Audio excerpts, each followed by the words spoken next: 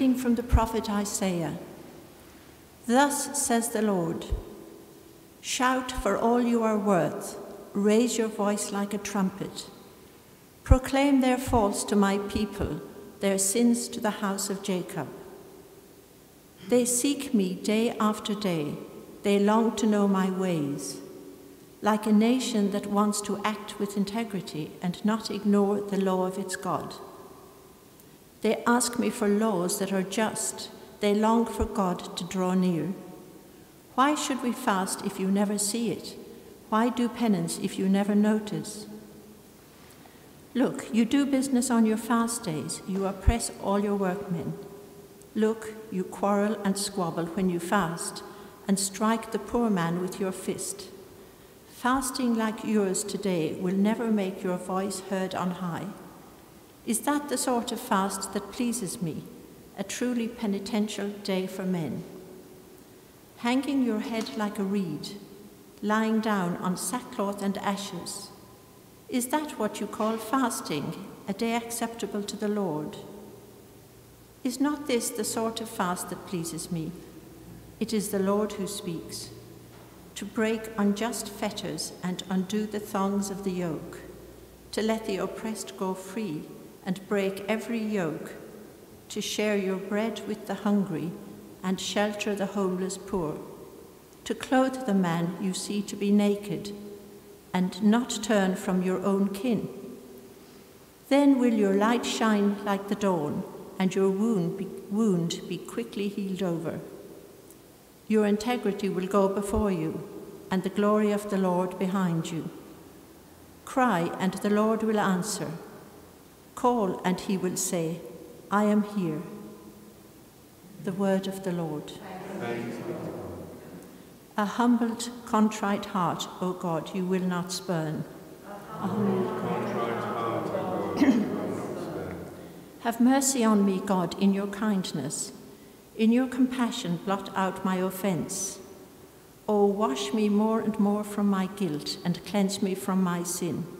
A humbled, contrite heart, O God, you will not spurn.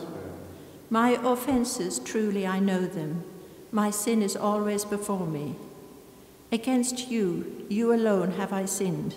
What is evil in your sight I have done. A humbled, contrite heart, O God, you will not spurn. For in sacrifice you take no delight. Burnt offering from me you would refuse. My sacrifice a contrite spirit. A humbled, contrite heart you will not spurn. A humbled, contrite heart you will not spurn. Glory and praise to you, O Christ. My soul is waiting for the Lord. I count on his word, because with the Lord there is mercy and fullness of redemption. Glory and praise to you, O Christ.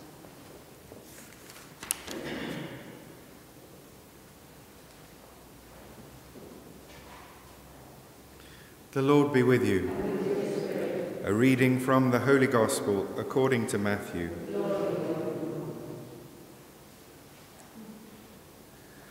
John's disciples came to Jesus and said, "Why is it that we and the Pharisees fast, but your disciples do not?"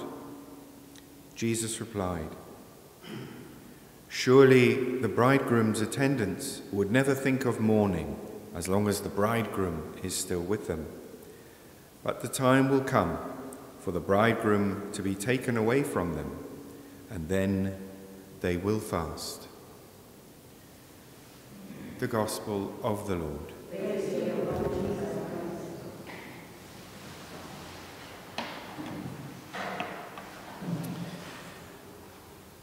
Short little Gospel passage from Matthew today to help us understand the theme of the first Friday, well, the Friday after Ash Wednesday, really the first Friday of Lent, and Jesus particularly being asked to talk about fasting.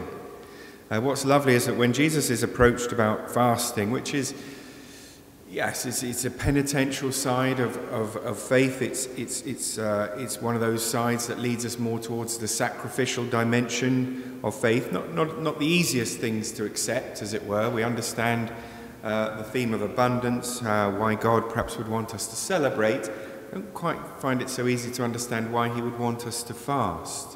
Why would that be good?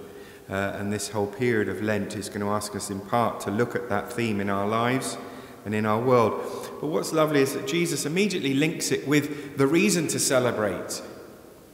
And in doing so, we've talked about this before, he draws on one of those key themes, not the most used theme in the Old Testament, but one of the key themes that we have to include in the revelation of who God is and who we are as his people. And that's the theme of the bridegroom. The bridegroom.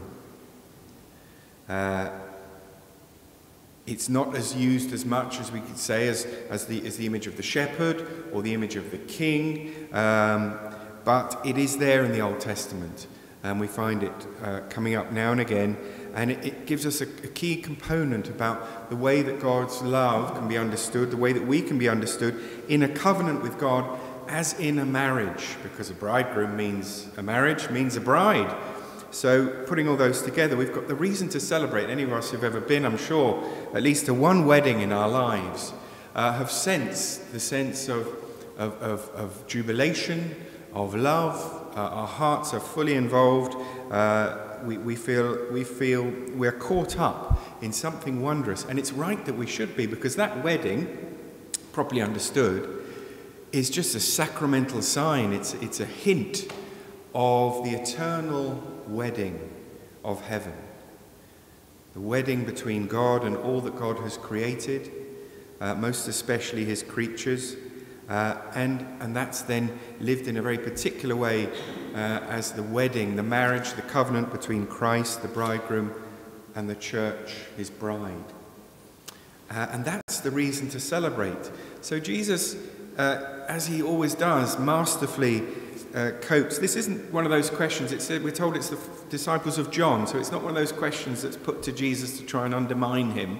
This is a genuine question saying, well, we fast, but your disciples don't. It seems it's a very genuine question.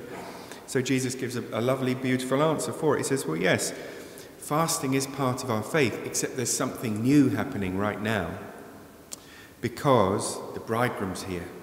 All fasting is off. No more fasting, not for now, because there's something else. We need to concentrate on this. The fullness of this revelation is unprecedented, and it's being revealed that here we are. This is the covenant. Now you're really going to get to the heart of it. So concentrate on that and celebrate. Rejoice. Feel part of this wondrous celebration of love. But, he says, there's going to come a time when the bridegroom is taken away. And we can understand in that a prophetic allusion to the cross. So he says that there will be fasting again, but you're going to understand fasting in a different way now because of what they did to the bridegroom. Your fasting isn't just God desiring you to sort of feel miserable for a while or to feel you have to do without. No, it's part of the sharing of the suffering of Christ when the bridegroom is taken away. And therefore it gives a meaning to fasting, a meaning to all the themes of sacrifice, because fasting is just one physical, to do with food, area of sacrifice in our life. But whenever we love, essentially we're participating in a sacrificial dimension of life. We're choosing to go beyond our own needs and to reach out either to the needs of others or to God. And we could say, and so Jesus is giving us a context for fasting. And saying the reason you will fast in the future, in the same way as the reason you will choose to love anyone and choose to sacrifice in any way, is going to be because you're sharing that with me, the bridegroom. It becomes motivated by love.